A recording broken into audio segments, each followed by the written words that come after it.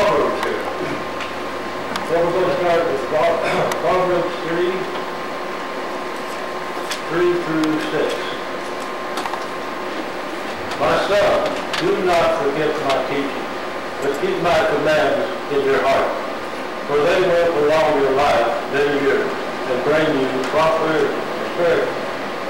Let love and faithfulness never leave you. Bind them around your neck. Write them on the tablet up of your heart. Then you will win favor and a good name in the sight of God and man. Trust in the Lord with all your heart, and lean not on your own understanding. In all your ways acknowledge him, and he will make your path straight. So be it.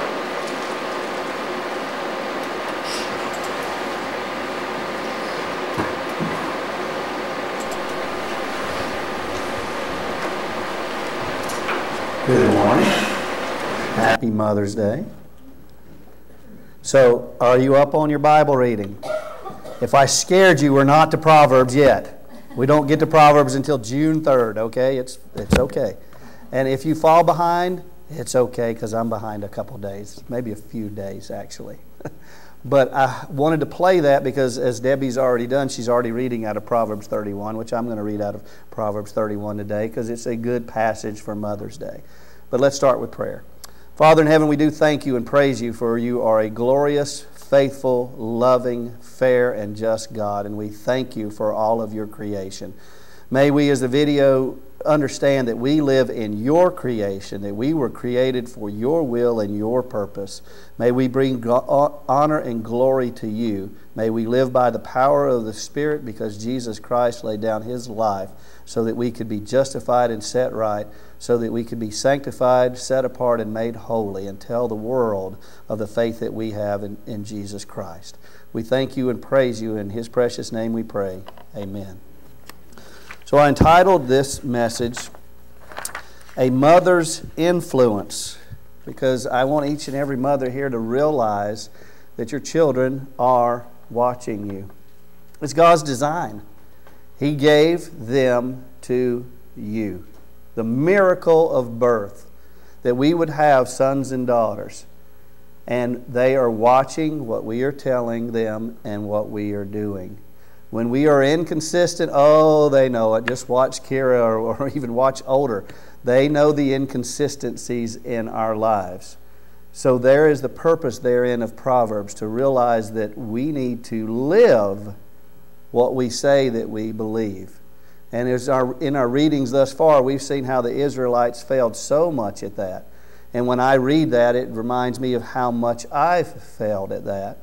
But still, when you realize you failed, just like David did, just like Solomon did, when they realized they failed, they came to God and laid that before him. And he forgave them and raised them up so that they could continue to walk this way of the truth and the life that comes through Jesus Christ. So, Proverbs 31 starts out with King Lemuel. I'll do it with Costa Rican sound. Lemuel. Okay, I don't know. I got off the plane and we were in Dallas and we went to a restaurant and they brought our check and I said, gracias. So I'll probably be doing that for a while. But anyway, who is this king? Proverbs 31:1 says, the sayings of King Lemuel. In the video, and I disagree with the video here, he said it was a foreign king. I don't know. Maybe it was. There's no proof of that. So that's why I say I disagree with it. My answer would be we don't know. Some say that it was Hezekiah. Some say that it was Solomon, because he wrote most of the other passages. Maybe that was his mother's pet name for him. I don't know. If it was, I know this. I know who his mother was. I know his mother was Bathsheba. Oh, wait a minute. She wasn't that great of a woman, was she? Well, David wasn't that great of a man, was he? But through God's power and might and our relying on him, both are in the lineage of Christ, of course. It was in God's plan. So maybe it is Solomon. We don't know. What we do know from reading, that it is inspired by God. This is an inspired piece of Scripture to teach us. And Proverbs 31 is the closing chapter of this book. It's the conclusion. And as we noticed from the video, we start with a father's instruction, but we end Proverbs with how much a mother impacted the development of a child who grew up to be a noble, righteous, godly king, whoever he is. So the point is not who the king is. The point is that his father trained him up, and his mother walked side by side his father in training the child, and he contributes who he is to his mother. What an important role each and every one of you mothers play. Psalms 127 reads this way, "Unless the Lord builds the house, the builders labor in vain.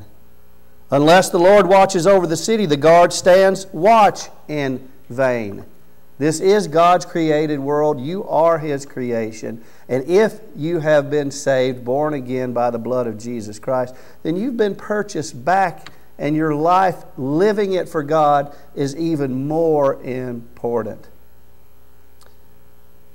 Verse 2, "In vain you rise early and stay up late, toiling for food to eat," and how we toil for so many more things in life.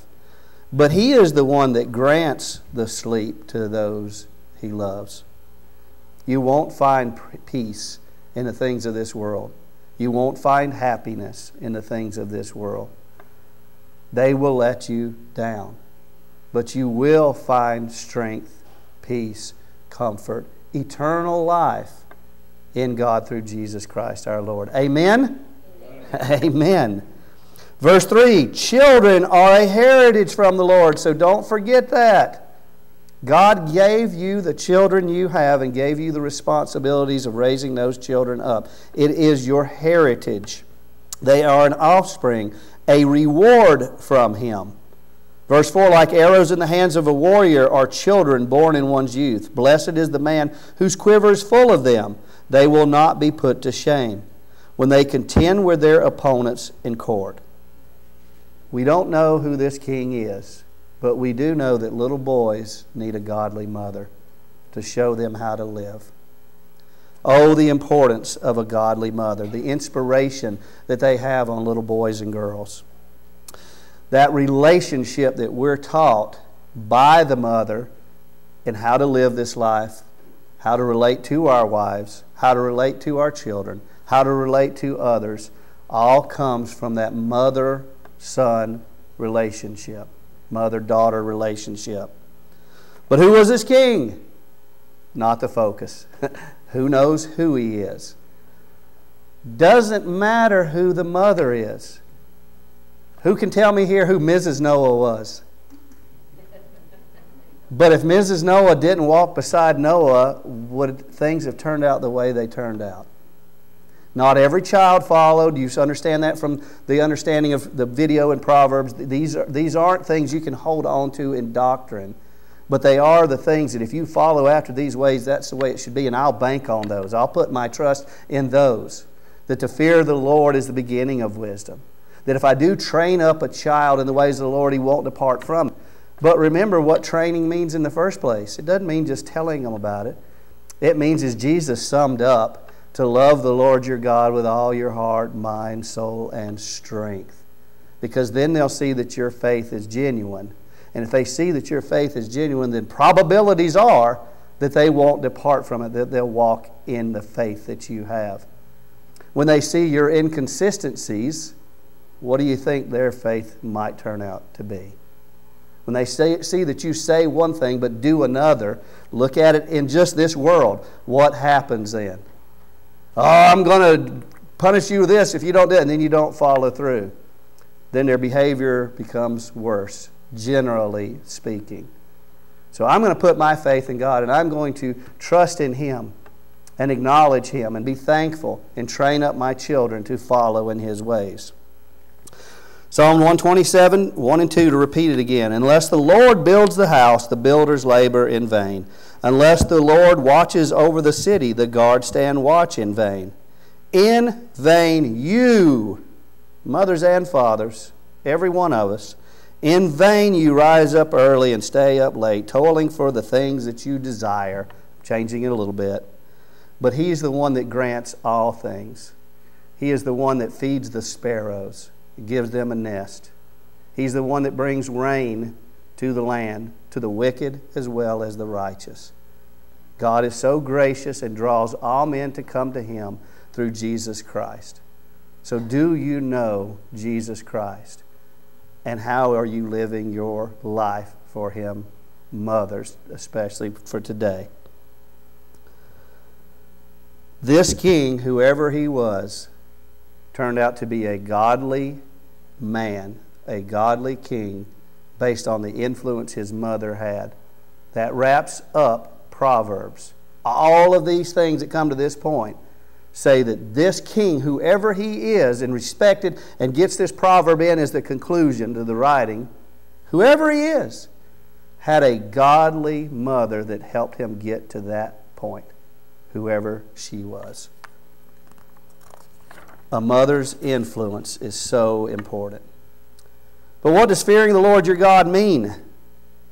This is from an article found in Christianity Today called "What Does It Mean to Fear God?" by Johannan Reardon. I often hear people explain the fear of the Lord as a mere respect or reverence. But the Bible uses the word at least 300 times in reference to God, 20 in Proverbs. So we make a mistake when we downplay it. The subject becomes even more mysterious when we read things like 1 John 4:18 that says that perfect love expels fear. Is this a contradiction? What does this mean? So how do we marry this dichotomy, this two-part thing that we have here? How can we fear God while He expels all of our fears? It's a hard thing to understand, isn't it? But I've said it before, with my analogy, the best way I can understand it, I feared that belt from my father growing up. And I responded to that. Oh, I think that's a proverb, isn't it?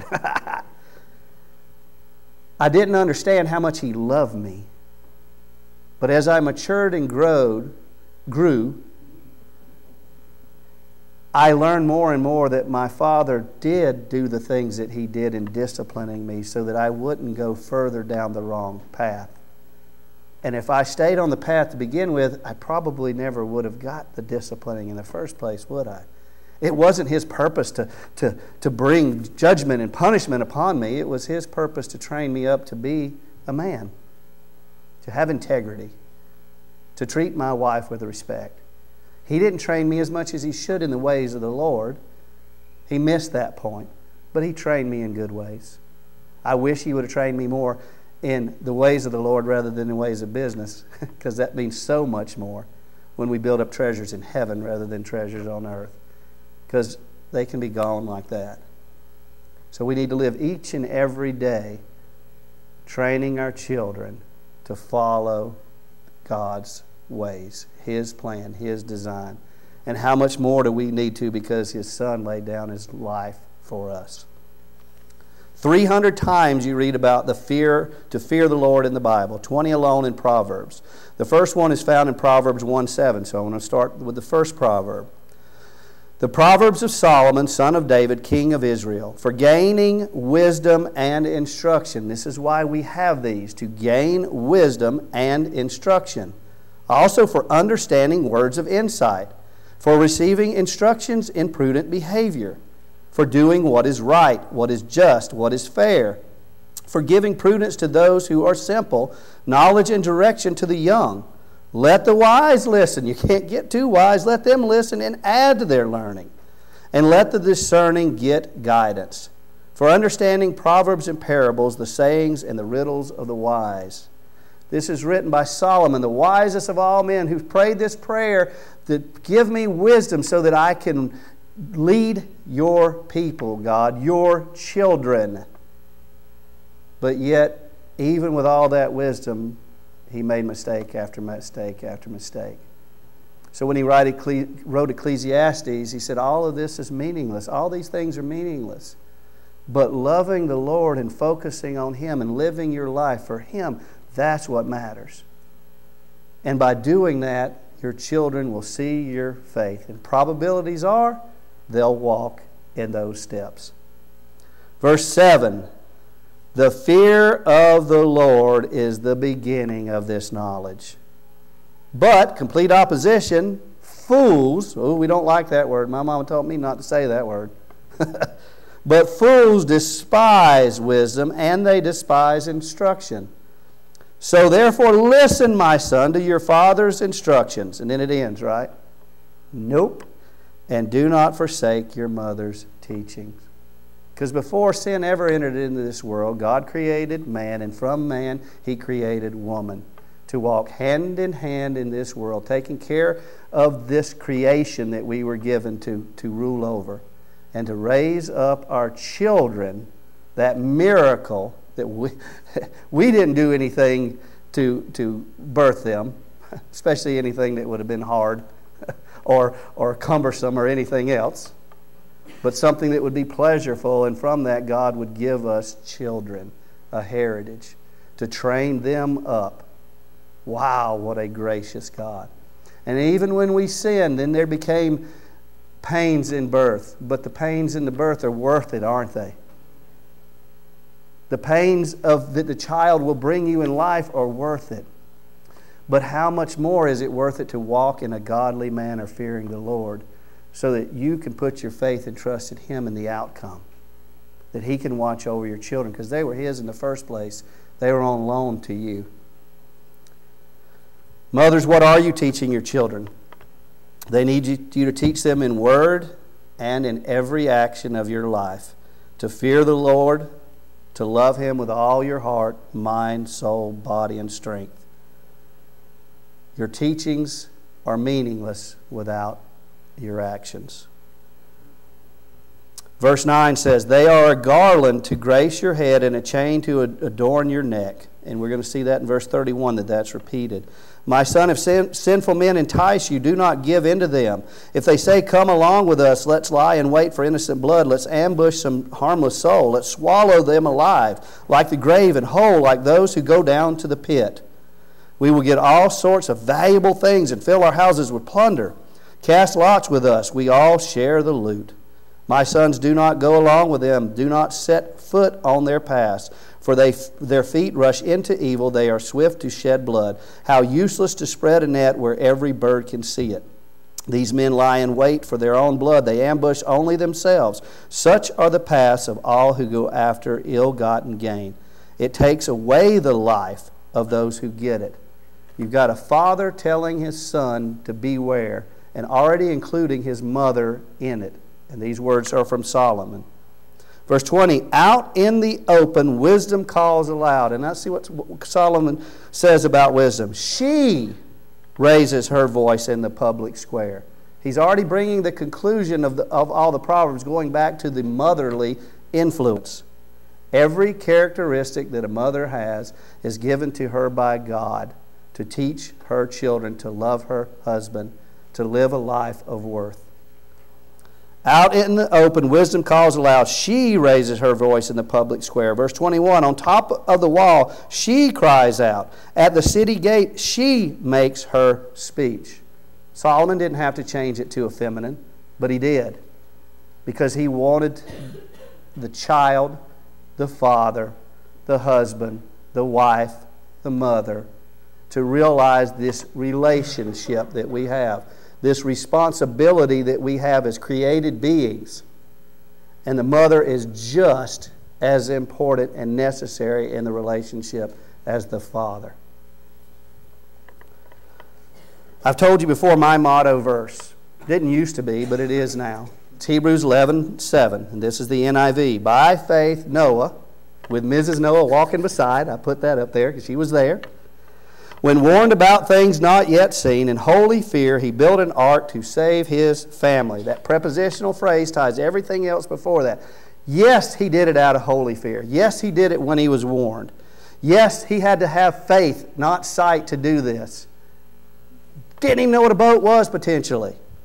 But he did it out of holy fear, and he did it for the impact to save his family's life, so that they could enter into the safety of a temporary ark. How much more should you live to save your children for all eternity? Forever and ever and ever. The amount of life we have is so minuscule compared to what that future holds for us.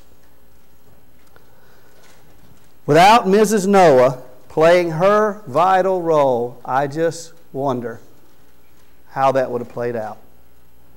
Scripture doesn't tell us, but I know that she walked beside of him because I see the outcome of the story. We don't even know her name. Tradition has it, other literature has it, but we don't know her name. And let me break down that verse for you. Warned of God, moved with holy fear, the fear that Proverbs talks about, the fear of knowing an almighty, powerful, justifying, perfect, loving, kind, punishing God. Not out of fear of punishment, but out of who He is. Because I don't fear Him in that punishment already. Because I am counted righteous because of Jesus' blood. But I still fear Him with a reverence and awe that is deserving of Him. And as of that, Noah condemned the world. Didn't matter how long, didn't matter the ridicule, didn't matter anything else. The task that stood before him, the probability that this might not even happen, because I don't even know what rain is, but I know the probability of following God. I've learned that. No matter how attractive it looked to not do the task set before him, he condemned the actions of the world, and Noah became an heir of righteousness by his faith. Wow. And this holy fear teaches his wife, teaches his children, which his wife helps him in that relationship to train up his children. Probabilities, not promises. We know that 2 out of 3 sons, we don't know how many daughter-in-laws, followed after their ways because they set the pattern. So I want to fear the Lord. Proverbs 1, verse 7 and 8. To fear the Lord because it is the beginning of knowledge, instead of being a fool and despising wisdom and instruction. I want to listen and obey, we learned that before, to my father's instructions and not to forsake my mother's teaching. So what does Proverbs 31 say about a godly woman? This king who wrote this proverb. Here's what it says. The sayings of King Lemuel, an inspired utterance, we've got that in there, that his mother taught him. Listen, my son. Listen, son of my womb. Listen, my son, the answer to my prayers. Very similar to Proverbs 1, but this is the mother talking instead of the father. She gives him similar instructions. Verse 3, do not spend your strength on women, your vigor on those who ruin kings. It is not for kings. Lemuel, it is not for kings to drink wine, not for rulers to crave beer, lest they drink and forget what has been decreed, and deprive all the oppressed of their rights. Let beer be for those who are perishing, wine for those who are in anguish. Let them drink and forget their poverty and remember their misery no more. Speak up for those who cannot speak for themselves, for the rights of all who are destitute. Speak up and judge fairly. Defend the rights of the poor and needy. This is the instruction she gives him. Then he writes back, or this is her instructions. We don't know what it is exactly. We find out about this woman of integrity that taught her son to be a man of integrity. Verse 10. A wife of noble character who can find? She is worth far more than rubies. Her husband has full confidence in her and lacks nothing of value. She brings him good, not harm, all the days of her life. She selects wool and flax and works with eager hands. She is like the merchant ships bringing her food from afar. She gets up while it is still night. She provides food for her family and portions for her female servants. She considers a field and buys it. Out of her earnings, she plants a vineyard. She sets about her work vigorously. Her arms are strong for her task. She sees that her trading is profitable and her lamp does not go out at night. In her hand she holds the distaff and grasps the spindle with her fingers. She opens her arms to the poor and extends her hands to the needy. When it snows, she has no fear for her household, for all of them are clothed in scarlet. She makes coverings for her bed. She is clothed in fine linen and purple. Her husband is respected at the city gate, where he takes his seat among the elders of the land. She makes linen garments and sells them, and supplies the merchant with sashes. She is clothed with strength and dignity. She laughs at the days to come. She speaks with wisdom and faithful instruction on her tongue. She watches over the affairs of her household and does not eat the bread of idleness. Her children arise and call her blessed. Her husband also, and he praises her. Verse 29, many women do noble things, but you surpass them all. Wouldn't that be something you'd like to hear from your children and from God on that day? Because she lived her faith. She walked by faith and lived her faith. Doesn't say that the husband helped her here. We don't know that. It says what she did. Because I'm not accountable for what my wife does. I'm accountable for what I do. You're not accountable for what your neighbor does. You're accountable for what you do. The devil doesn't make you do wrong. He has no power over you. It was finished and completed on the cross. Amen? You have the power. You make every choice in your life to have the faith that you have and live it or not. And if you do, this is what Proverbs is saying the outcome will most likely look like. Verse 30, charm is deceptive and beauty is fleeting, but a woman who fears the Lord is to be praised. So sons and daughters, you're up here now, and we're here too, the ones, because we have mothers. We wouldn't be here if we didn't have a mother. Honor her for all that her hands have done, and let her works bring her praise at the city gate. Well, what if all she has done is not much? Praise her just the same. It's the mother that God gave you. And the more that you praise her, even if she is not worthy of praise, maybe the more that she will see God's love through you. Be the example. Oh, the value of a God-fearing woman who teaches this to her children. Now I want to read part of that from the Message, just the part about the mother. A good woman is hard to find. This is starting in verse 10. And worth far more than diamonds. Her husband trusts her without reserve and never has reason to regret it. Never spiteful, she treats him generously all her life long. She shops around for the best yams and cottons and enjoys knitting and sewing. She's like a trading ship that sails to faraway places and brings back exotic surprises. She's up before dawn preparing breakfast for her family and organizing her day. She looks over a field and buys it. Then with money she's put aside, she plants a garden. First thing in the morning she dresses for work, rolls up her sleeves, eager to get started. She senses the worth of her work, is in no hurry to call it quit for the day. She's skilled in the crafts of home and hearth, diligent in homemaking. She's quick to assist anyone in need, reaches out to help the poor. She doesn't worry about her family when it snows. Their winter clothes are all mended and ready to wear. She makes her own clothing and dresses in colorful linens and silks. Her husband is greatly respected when he deliberates, with the city's fathers. She designs gowns and sells them, bringing the sweaters she knits to the dress shops. Her clothes are well made and elegant, and she always faces tomorrow with a smile. When she speaks, she has something worthwhile to say, and she always says it kindly. She keeps an eye on everyone in her house and keeps them all busy and productive. Her children respect and bless her. Her husband joins in with the words of praise. Many women have done wonderful things, but you've outclassed them all. Charms can mislead and beauty soon fades. The woman to be admired and praised is the woman who lives in the fear of God.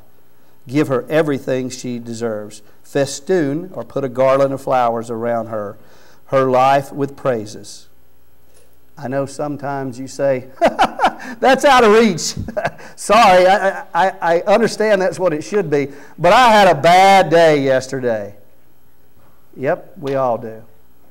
Thank God for the goodness in it, that you still have life, that He did bless you with children. Fix your eyes on Jesus, the author and perfecter of our souls. Because He is the one that was equal with God, considered it nothing to lay down his life for you, to be in submission.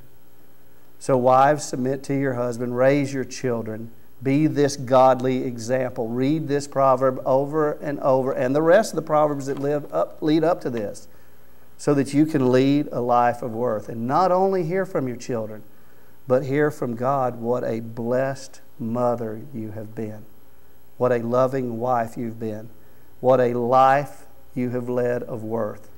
Well done, my good and faithful servant. In closing, I want to read you a little bit more from that article in Christianity Today, What Does It Mean to Fear God? As I walk with the Lord, I discover that God possesses an ominous threat to my ego, but not to me. He rescues me from my delusions, so that He may reveal His truth and set me free. He casts me down, only to lift me up higher. He sits in judgment of my sin, but forgives me nevertheless. Fear of the Lord is the beginning of wisdom, but love from the Lord is its completion. Maybe you understand that a little better. And of course, the ultimate example of fear and perfect love working together is Jesus Christ. He warned us at every turn to fear God rather than men, and He confirmed that in everything about His life and His sacrificial death. God bless you, mothers. Happy Mother's Day. Now, where's Rona? William, you want to lead it? Yeah, start handing out. We have a special gift for you mothers. Come on, children, help them. Who else has got a tray? The kids have made wind chimes for you for Mother's Day, and we also have some bookmarks. Happy Mother's Day.